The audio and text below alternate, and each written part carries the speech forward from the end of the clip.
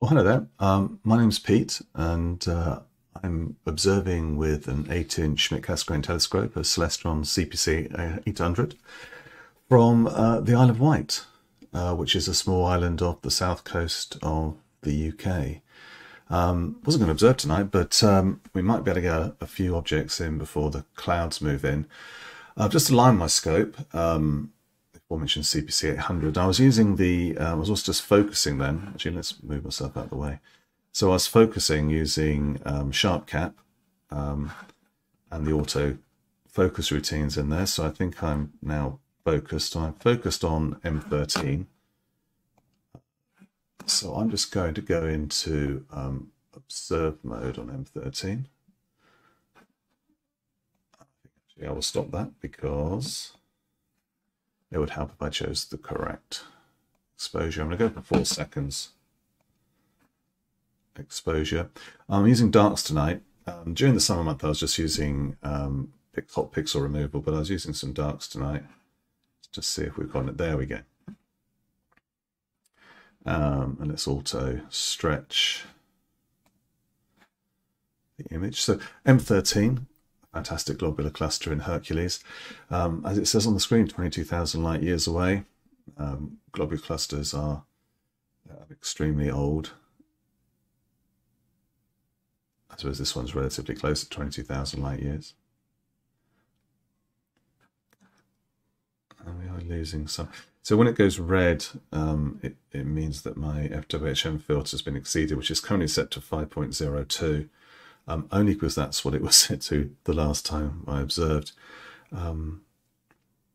Let's see what happens, and we need to adjust that.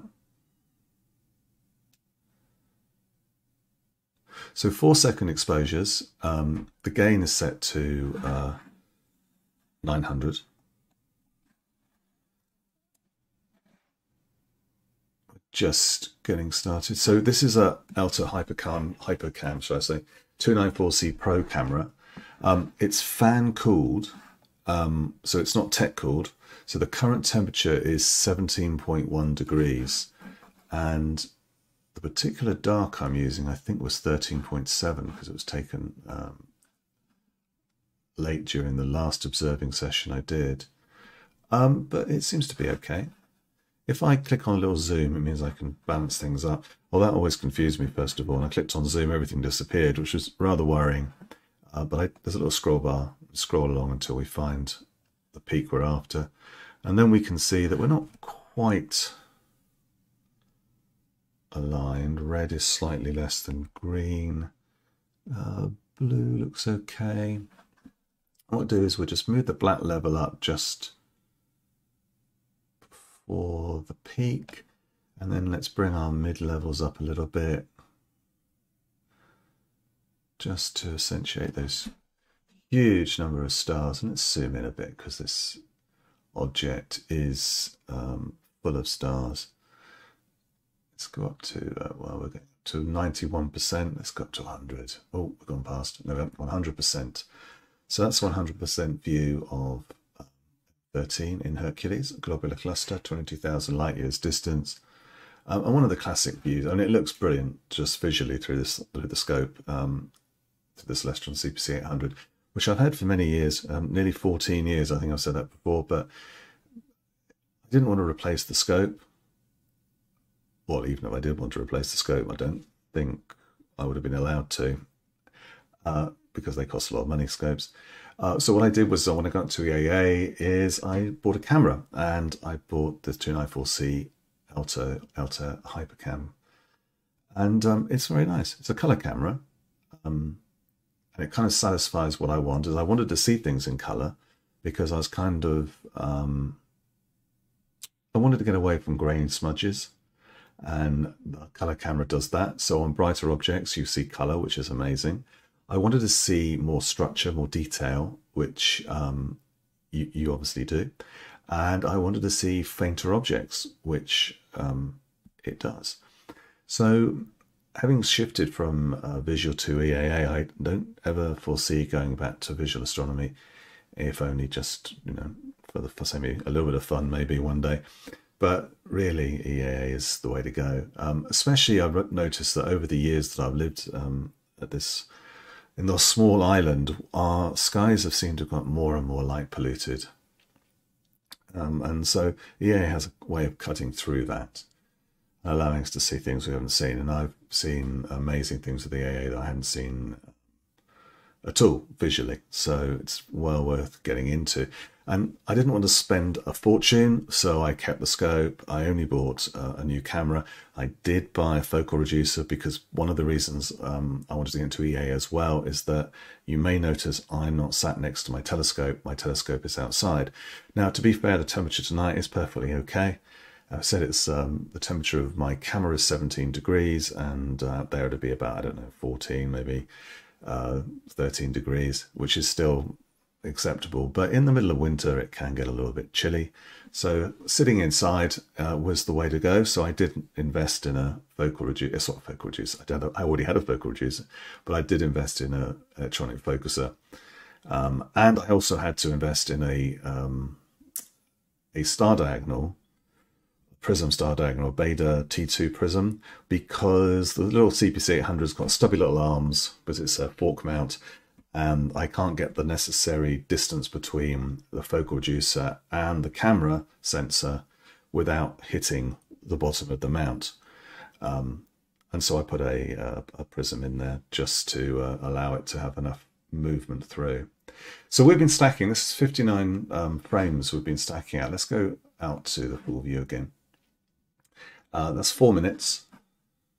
We can balance this up a little bit. Make it a little bit darker,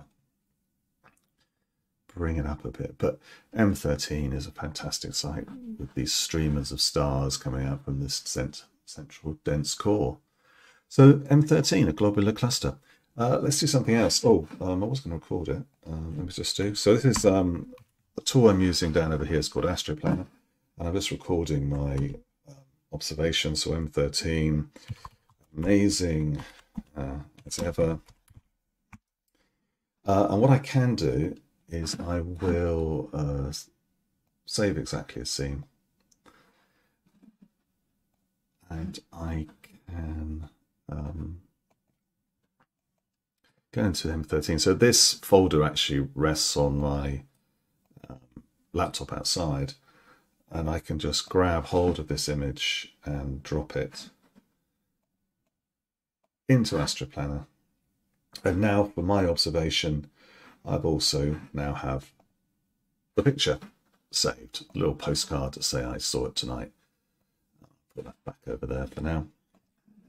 Let's move on. So let's go back to my objects. So I've got a whole list of objects that this list has grown actually. It was only meant to be a list of what we were seeing tonight, but it's become what I've seen the last few nights, so that's good. So we're going to go to another summer classic. We're going to go to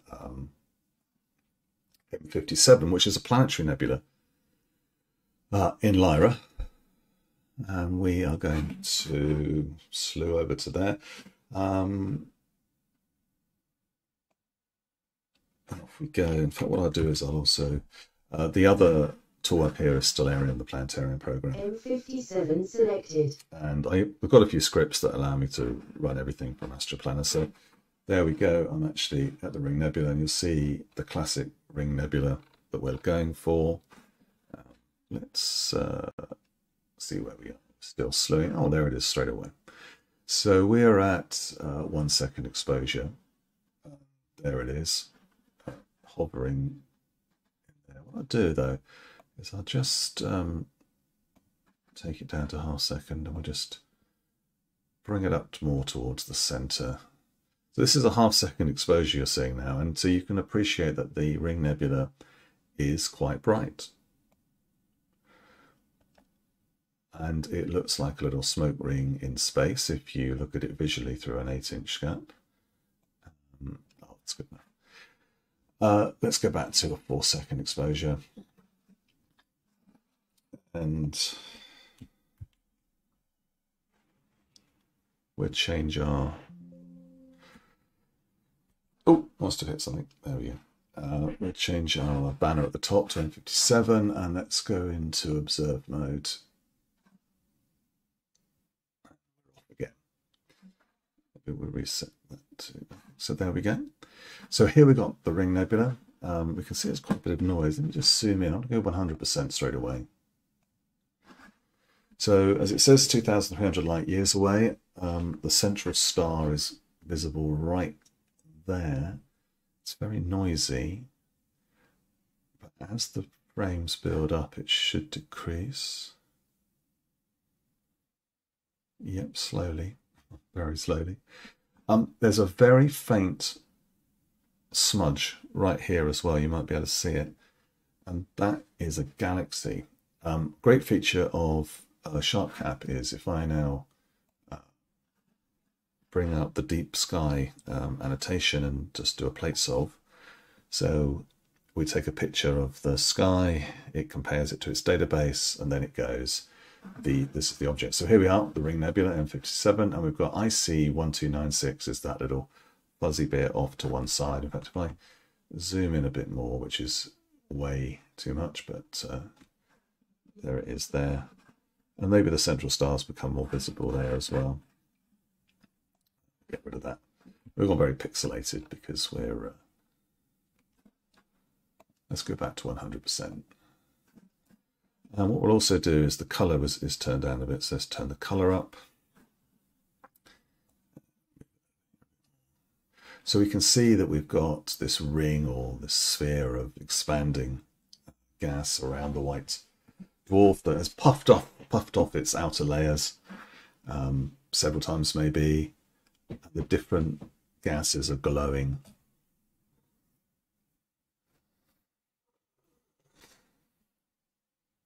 Not bad, not bad. Let's go back to the full view. So quite small, but very interesting. So that's 26 frames so far. Now this is 4 seconds, 4-second exposures I'm doing. I'm not doing very long exposures tonight, very long subs.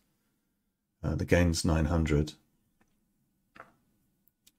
Which I believe was when, which used to be when the Altair Astro switched from this to this high gain, low noise setting. But actually, that's not true anymore. I've read today actually on Robin's SharpCap forum. It was saying that actually the Altair SDK now changes lower down, but I'm not sure where it changes lower down. So I'll leave it at 900 for now, and then find out what's going on later on. But yeah. Things change, and that's great, but we'll have more things to investigate. Wow. So here we go. M57 at Planetary Nebula. Bring up, let's have a look and see if there's any information. If we go to CDS, we've got a nice, this is Aladdin. You can download Aladdin. Oh, there's the galaxy right there, actually. You can download Aladdin. This is Aladdin Light, which is obviously inside the web page, and this gives me links off to Sinbad and to Ned. It gives me so I can do different views of it. Yeah, I'm sure it's best. It also gives me papers on it as well. So Planetary Nebula, Source of Enlightenment. So you can go up and see different papers as well. This is when exploring Planetary Nebula as a stage in the evolution of low to intermediate mass stars. I never rocks your boat, but there you go. So we can go and read up about Planetary Nebula. Oh, there's the Ring Nebula there. Wow. There are bigger ones. So that's quite interesting. So we've gone 50 frames, 3 minutes, 20 seconds. So what I'm doing is exactly the same thing. I'm going to go to M57. I'm going to say I want to do a new observation. Going to general and say a very bright object,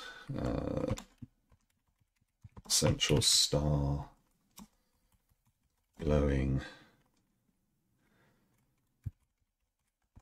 within coloured, well, that's what colour right, of course, coloured rings. Glowing gas, all very poetic, but there we go. And just as last time, I will get an attachment. So I'm just going to save that exactly as seen. I'm going to go back into fine mode actually after I've done that, which I am. Bring up this M57 processed. Just drag hold of that, whack it into AstroPlanner as a way of remembering that I've observed it, which is great. So that's that one done. Let's move on to something else. Let's go back into objects. Albireo. Ah, yeah, Albireo. Why not? Now, Albireo is a double star, which... Albireo selected. Oh, Albireo, sorry, I was saying Albireo, wasn't it? Albireo is a double star, but here it is. If I zoom in, I can separate it right there. It's a very pretty double star in a small telescope as well. But let's go and see if we can take a look at it as well. Let's change that. Let's slew. We will slew over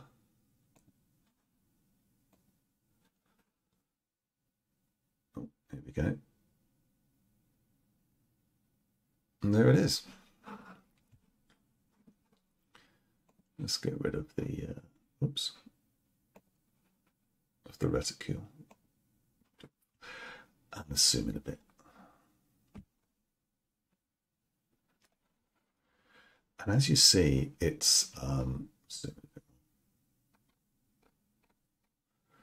as you see, what we have is we have golden or orange giant star here, and we have a blue companion star here as well.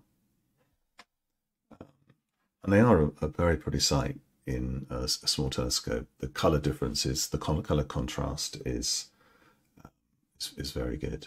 But I just thought we'd stop by and take a look at the double star. We're not doing any stacking on this. I just wanted to show the different color contrast between the two. Maybe what we're on 1/4 of a second exposure. If we drop it down to say 1/30 of a second, what does that give us? Oh, there you go. So we're still got the orange. It's less orange, isn't it? Less golden there, but that's still lovely and blue. Anyway, I thought we'd stop off as we go to somewhere else, and I think we better head over to M27, which is another planetary nebula, but this one is great because it's got some really good structure in it. Let's switch back into fine mode and let's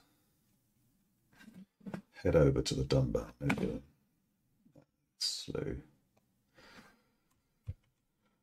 And while we're slewing, we'll move Stellarium. M27 selected. And there it is, M27.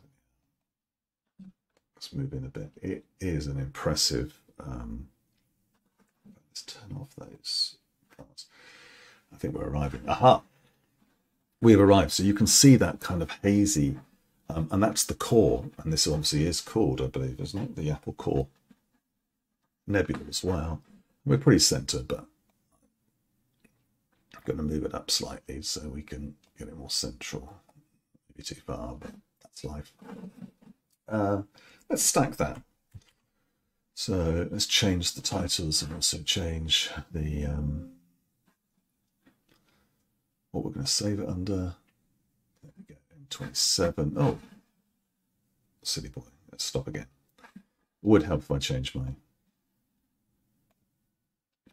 I'll change it to force. Oh. Let's make this one slightly better. I'm going to go to 8 seconds on this one, and I'll change my dark to an 8-second dark. I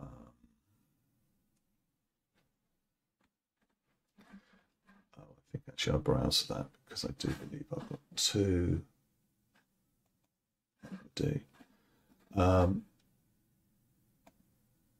Let's go into observe mode again then. 8 seconds.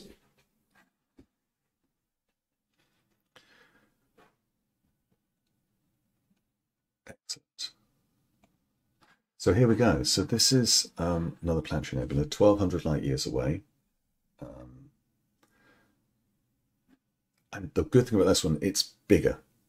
So where I'm running about f 6.4, which is quite a lot, really. I mean, a lot of people, if they're using RASAs and things like that, be running at f2 and below, won't they? Reminds me, maybe just switch over. But this is a lovely one because there's lots of structure and colour to this, which is great. And actually, I'm going to put the colour up a bit more on this one. And the colour balance isn't right at all, but I'm just going to do a, there you go. And let's just, we could try and do an auto colour balance. Oh dear, no. Oh dear, no. That was all a bit rubbish, wasn't it? Let's do it by hand. Let's move those reds up till they match in with the green. And let's get the blues up as well, because they're miles behind the... A bit hard to see the blues against the black, actually. There you go. Let's zoom in a bit.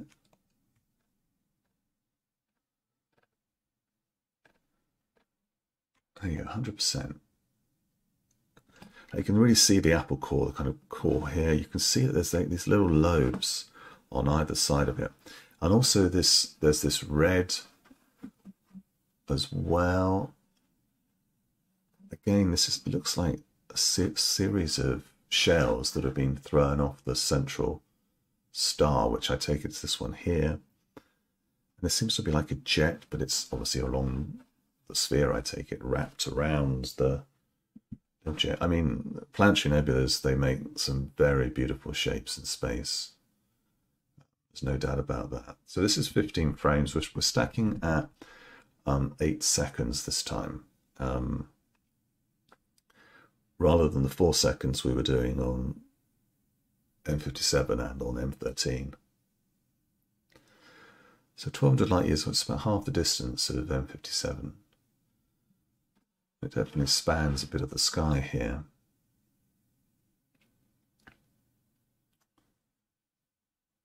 It is very pretty. Do I have any user notes on it? No. No, I didn't put any notes on it.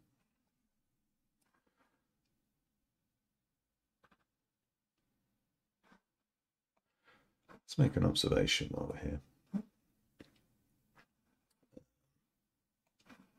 Let's say great structure color. Let's say that we're doing a 8-second sub, 900 gain, and we're using darks. Oh, I can spell darks correctly. And we're using gradient removal as well. And we'll say in a minute what our total exposure time was, or the number of subs we've done on that, but it's starting to form up nicely. So we're at 26 frames, 3 minutes 28 seconds. Let's darken the background a little bit, and let's bring up the mid levels. See if we can get those lobes appearing a bit more. Maybe a bit darker. We've still got quite a bit of noise, and you can balance the noise off by taking the mids off a bit. If I take the mids off a little bit more, you'll see what I mean. It gets nice and dark, but you lose a little bit of the gas. And EAA, we're not, I mean, obviously everyone likes a nice picture, but we're trying to see things, and I want to see these lobes. I'm also seeing a little some pixels, hot pixels there as well. But you see this lobe, so you've got this kind of like edge to it running here, and then this faint nebulosity extending out this way, and on the same one here, except that this one it looks like it's gone reddish, but it might just be the outside. I boost the colors even more. Let's take them all the way up and see what. Oh yeah, you can see the hot pixels there and there. There you go. Have I overdone the color? It's a personal thing, you see. You decide how you want to see the picture. I'll take it down to there. I think that's all right. And that's where it is, right here. So we've come down, if you look in Stellarium, we've come down from M57 up here to Albireo, which was on the head of Swan in Cygnus, and then down to the Dunbar Nebula here. And that's where we've been at all the time. Let's just go back to our view of it. It's 61.9 degrees high, it's quite high. So we've been stacking for 5 minutes now. If I come out of here, let's go back to the full view. Let's take that down slightly. I think the M27 is an impressive planetary nebula. And this is, I think it's one of those great EAA objects that's full of colour and structure. And it just builds up nicely. And over time, I'm going to get a much smoother background image, and things are going to pop out, and we're going to start seeing more stuff, more structure in the lobes and things, which I think is quite impressive. But for tonight, you see, I'm saying, yeah, that's all right. I'm going to save it exactly as seen. We go to attachments, and go back up, Dunbar Nebula, and it's that one there because we made a mistake. I made a mistake, first of all. Let's just drag that into there. And now we have this little snapshot forever of how the Dunbar Nebula looked. Zoom in quite high on it. Yeah, not bad. Let's go back to our objects. Let's go back to fine mode. And we'll switch this. It's not 1 second. We'll leave it in a second. Let's go to an open cluster. Now, I quite like this open cluster. It's called the Foxhead cluster. I have no idea how someone decided it was a Foxhead. You make your own mind up on this one. It's NGC 6819, and it's in Cygnus, I believe. Hold on, let me just... Yeah, Cygnus. So let's go there. Quite simply, we're going to slew to that object. Let's show it in Stellarium as well while we're waiting. NGC 6819 selected. Well, thank you for that. And here we come. Let's make this a bit. And there it is. So this here is the Foxhead cluster. It's an open cluster. It's 7,200 light years away, so it's quite distant, but it's made up of a number, let's just say a dozen, 2 dozen type brighter stars, and then a whole multitude of fainter stars, some of which will be sorry, I want to just center this a little bit. It seems to be drifting for some reason. Now it's quite high. This is 78 degrees high. So it's quite high. For an altazimuth mount, which explains why it's moving so slowly at 4 times sidereal, but I'm going to persevere and get across, and then I'm going to go up. Yeah, the RA is the problem. We'll step across a little bit more.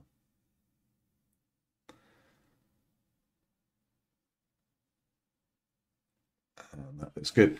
We're going to come out of there. So, did we do a Control 2? Did we say? Foxhead? We did. Oh, was that a satellite then? Let's go into observe mode. So let's change this. I'm going to go into 4 seconds again on this one, rather than 8. So we'll switch to our 4-second dark frame. There you go. And let's go into observe mode. There we go. So straight away, it's a very pretty one. Let's do an auto stretch just to get us roughly where we're going first. We're very blue. 3 stacks. 3 subs, 4 subs.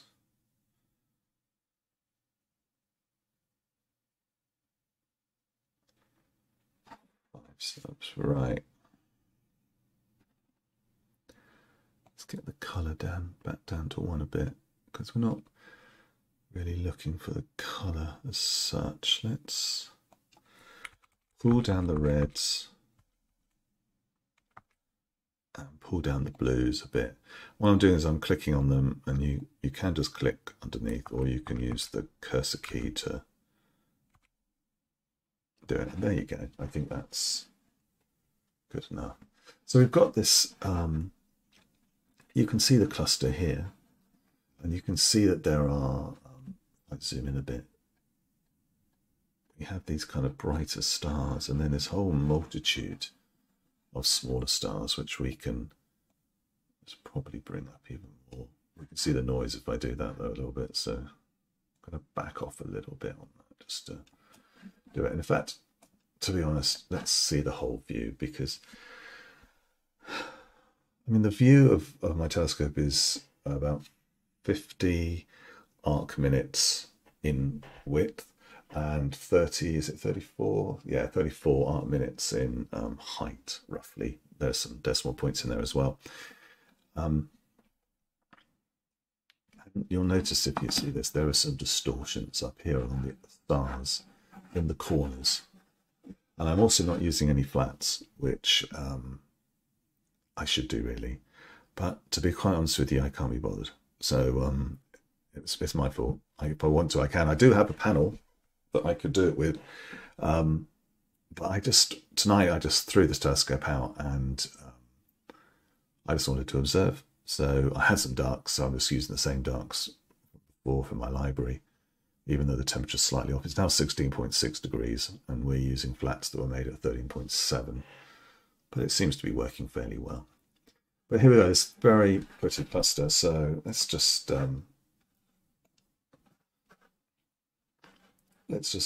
record that. So it's a lovely cluster with a mixture of bright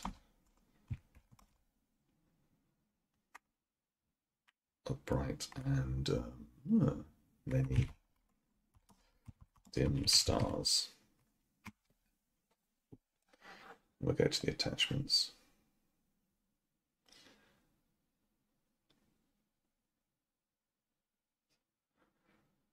So that's 41 frames. And already it's smoothing. I can still see there's noise and things here, but it's smoothing out. I can just probably pull this mid-levels up a little bit more now.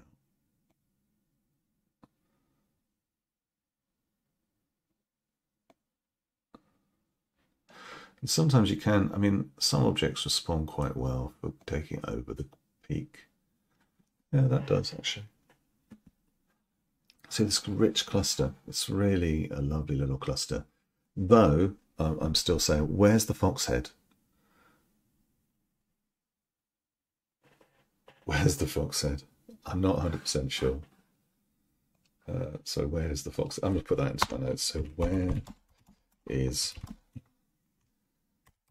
the fox's? Oh, actually, okay, yeah. Where is the fox's head? Question mark. I'm not 100% sure. Who knows? Maybe you guys can tell me. Save exactly as seen. Oh,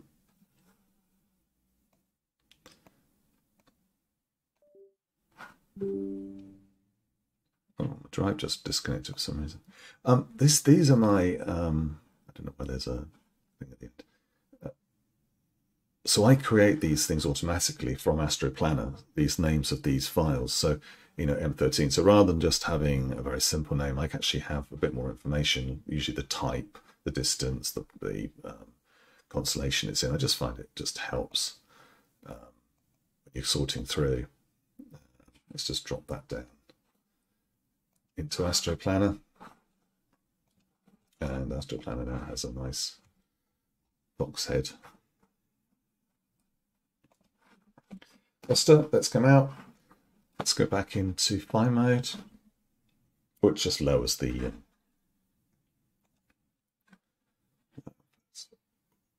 it's set to 1 second, but a second just to do it.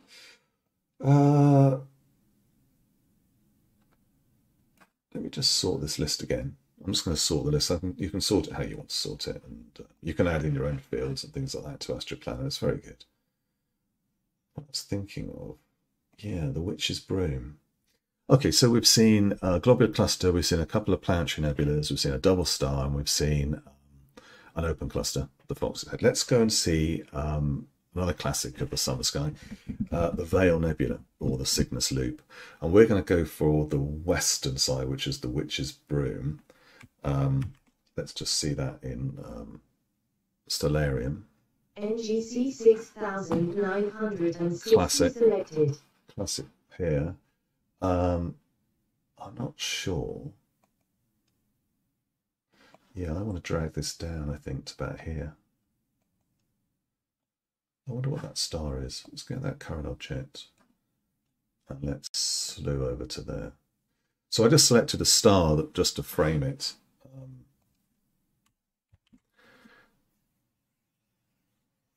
Frame it nicely in hopefully in the picture. So has that done it? Yeah, the Witch's Broom, the Western Veil, Planetary Nebula, 2,400 light years away, apparently. I do believe 10,000, 20,000 years ago, supernova explosion.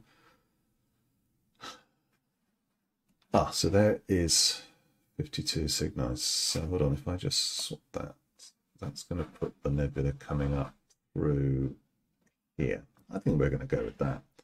And I'm going to change this to a 8-second exposure.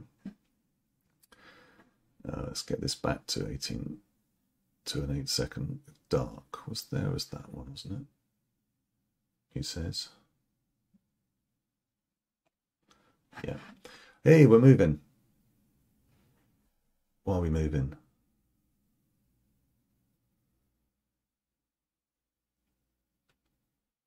But funny enough, right here is the Veil Nebula. Hold on, I'm just gonna. I don't know why we're moving. Have we got a cat on the decking or something?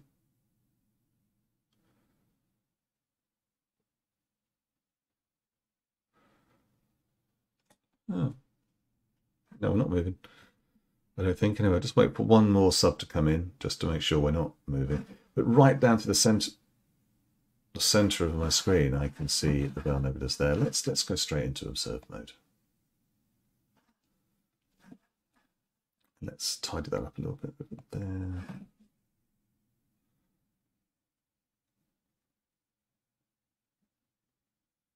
Oh, we're slightly.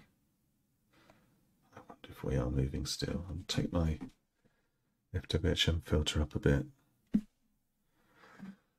Okay.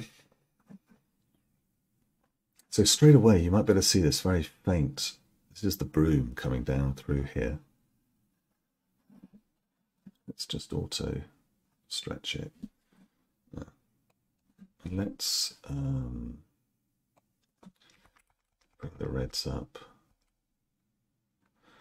Bring the blues up. Let's alter this slightly, see if we can bring up the mid so we can start to see. And there it is. So here's the broom, and it's like a little tornado. It's all very structured. It's actually, obviously, the whole thing is, again, a sphere that's been exploded off the supernova. And what we're seeing is the edge of the sphere, hence it looks like a loop in the Cygnus region. In fact, if we come out, you'll see. There we go. So there's the eastern veil, there's the western veil. Remember, my telescope switches east-west. It flips horizontally. So there's the east, there's the west. This whole loop, this large explosion of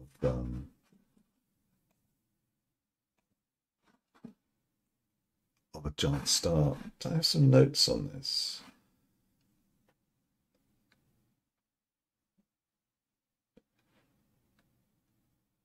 Yeah, it's 36 times the area of the full moon. Some little notes down here on that. I must admit, I observed this obviously with my 8-inch visually, and I always found it quite difficult unless, you You can see the kind of ghostly shape. But if you used filters like an O3 filter or an ultra high contrast filter, it did improve the view. But the first time I really saw the Veil Nebula was when I was using EAA. So we have no filters on this. There's nothing. This is just straight through scope, 90-degree angle on the prism, straight into the camera, and that's it. So we haven't got any filters whatsoever to improve this view. This is the way it is. So we've done 17 subs so far. And if I move my black level just over, I find with the veil that if you just move it slightly over, now this is going to cause all sorts of problems with the background, but we're going to bring up the veil a bit more now. There you go. So I'm saying you have this kind of tornado in space, looping down past 52 Cygni. It goes down and if you go down further, you'll see the kind of the broom part of it. This is the stick part of it. Again, a very impressive sight. So about 10,000 years ago, Wumpf, it would have been quite bright. I mean, it's only 2,400 light years from Earth, so let's face it, it would have been visible to our ancestors.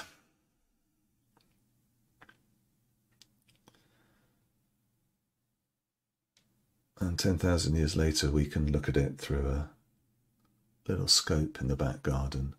There's a lot of noise in this image, but we're only at 25 subs. That's 3 minutes and 20 seconds.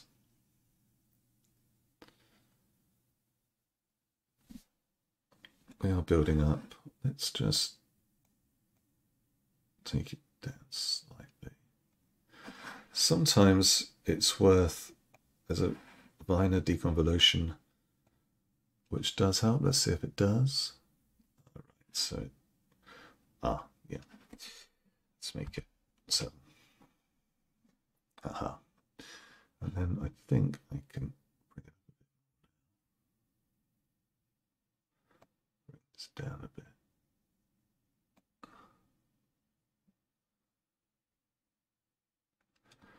There you go. There you have this structure. If we zoom in, you can see the structure inside.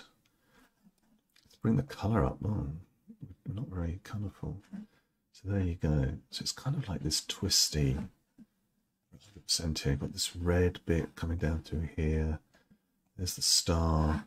And you've got this little filament coming off the star, and they start to break up the filaments down here now. That's a bit of a noisy image, and I've really, I'm using a filter, deconvolution filter finer to try and enhance it a bit. Got a pixel forming here, drifting across, but these little things. If I zoom in even more, I mean, obviously this is way past optical. You can start to see this intricate structure. So we go down it. It's a really impressive sight. I do remember when I had an O3 filter on it, you could just see parts of this structure and it was amazing. But here we can take our time and really explore it with a bit of color as well, which is fantastic. So there we go, we've got the Veil Nebula, the Western Veil, the Witch's Broom, the handle. It's starting to form up quite nicely actually now. If we give it a bit more time, the noise will start to fall away. I could most probably adjust the color balance a bit better, but it is a rather nice sight.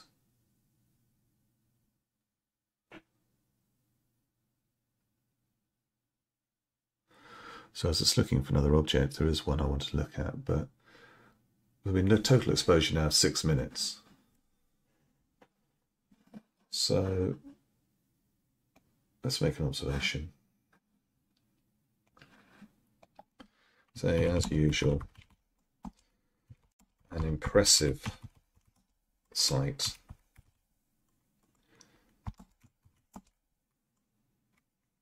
A twisting funnel of nebulosity. A twisting funnel of nebulosity.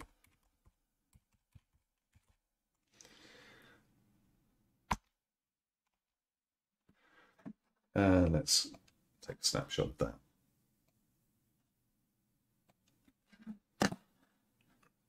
There we go. If I come out of here, I should have a witch's broom. There it is. And we grab hold of that, just put it into our database. And there we go. There's our witch's broom. Perfect. Let's go back into fine mode. Okay, let's move on to another object, which Crescent Nebula. Let's go to the Crescent Nebula. Not quite high in Cygnus again. Let's slew to there.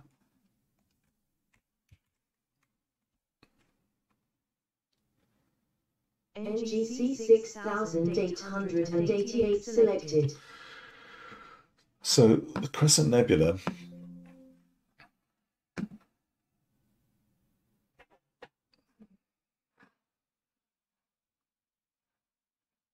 there. Let's where are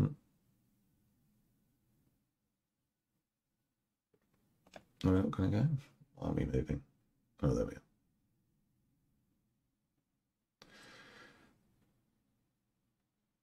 So the Crescent Nebula is formed, well, again, it's a Planetary Nebula, but I suppose it's a Planetary Nebula. It's the gas clouds blown off the star. And the star that's blown off is this star right here, which you're getting towards the center of the screen, as you see. And it's called a Wolf-Rayet star, and it's very hot. And radiation coming off of it ionizes the gas clouds that were being thrown off when it was a red giant, and that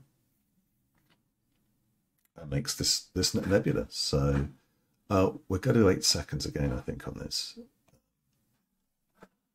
and let's just go in and take a look at. Do you see the Crescent Nebula? Let's reset this so that we are. Oh, let's take the zoom off. Oh, there we go. We're fine. There we go. And immediately, can you see that there is the start of the crescent right here? In fact, it's right there. There's more things coming. We'll see more.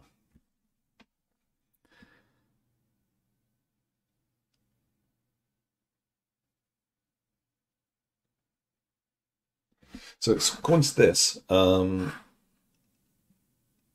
it was discovered by William Herschel in 1792. So I've got some notes about why it's doing that. Let me just resize the sentence, it's easier. Colliding. So it's formed by the fast stellar winds from the Wolf-Rayet star WR136, colliding with and energizing the slower moving wind ejected by the star when it became a red giant around 250,000 to 400,000 years ago. Citation needed, it says. It's almost certainly from Wikipedia. I've copied this. The result of the collision is a shell and 2 shock waves, one moving outwards and one moving inwards. The inward moving shock wave heats the stellar wind to X-ray emitting temperatures. Yeah. So what was that? That was HD. Here we go. That's the name of the star. Let me just add that in as a new object to see.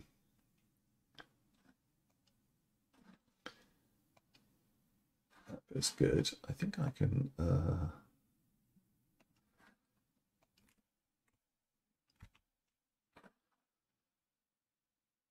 Let's see if we. DSA completed. Oh, okay.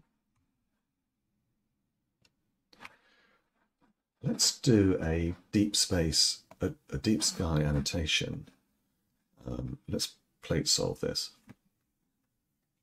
Let's just make sure that star is, I'm pretty sure it is, it's magnitude 7.4 and it's right in the center. So if I paste in its location, hopefully. Oh, did that work? Oh, there we go. Yep, that is the set, that's the star. So if I zoom in here,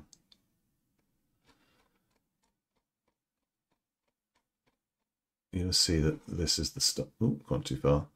This is the star. Oh my lord, I've gone very far, haven't I? Let's go to 100%. Got a bit carried away. So that is the star. That's the Wolf-Rayet star. That is driving this nebula. Let's come out. Also in. Right, let's adjust it. Let's see if we can bring up and actually see more structure, more color. Let's bring those mid-levels up.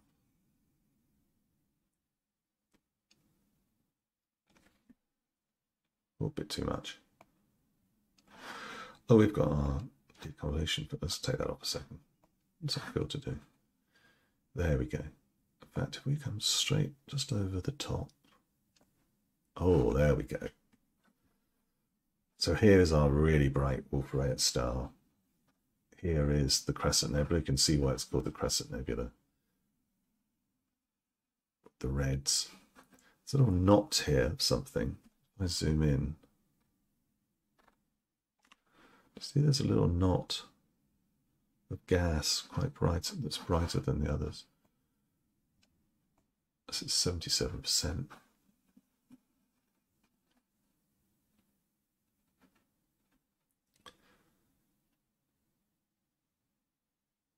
And there you go, the Crescent Nebula. So that's 27 frame stacks so far. These are 8 seconds.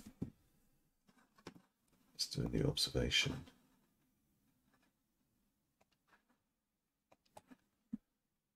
Say the central star, the central star lights up the gas. So that's up the gas. Perfect. And we're doing 8-second exposure at 900 gain. And we're using darks. And we're using gradient. We're up to 4 minutes 24 now, so that's 33 frames. The Crescent Nebula is looking very nice. Still a lot of noise in the image, if you look at it. But again, very good.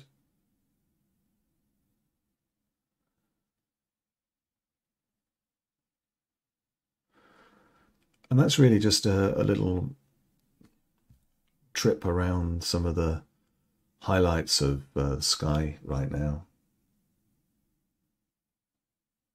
We're getting on towards, we're in autumn, aren't we? And we're getting towards winter, and soon Orion, and that will be visible, and we'll have great fun looking at the Orion Nebula, which is a magnificent sight. And the Horsehead Nebula, maybe, which was the first time I ever saw the Horsehead, was with EAA. Same scope, but needed a camera on the back, and I just couldn't believe it when I brought the mid-levels up, and there it was, a horse's head, a dark nebula superimposed over an emission nebula, and it was very impressive. So if I say to you anything, if you want to get into AA, I would definitely look at there's many things online, there's many things on YouTube. I would go to Cloudy Nights and look at the EAA forum there. There's lots of helpful people there. There's Doug, I think, in Kentucky, Emerald Hill Skies. If you want to look at things on YouTube, he does lots of observations once a week sometimes. I think he was doing Caldwell the other night, and he was doing Herschel before. But he's got a RASA 11, which is slightly more impressive than my CPC-800. But I think what we do is just watch this and say thank you very much for watching, and I hope you enjoyed the observing tonight, and hope it encourages you to get into EAA. Thank you very much.